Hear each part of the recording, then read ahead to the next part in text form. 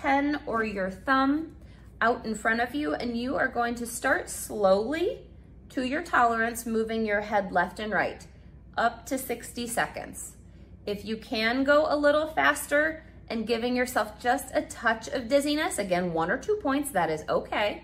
You'll do that for a minute, and then you'll do up and down. So little baby up and downs, trying to increase your speed as able.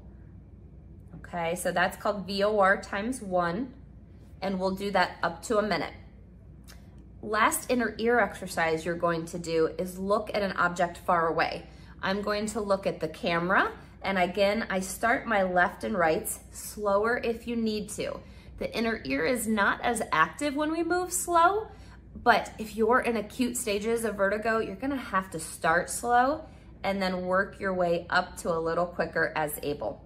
So you'll do 60 seconds left and right, and you'll do 60 seconds.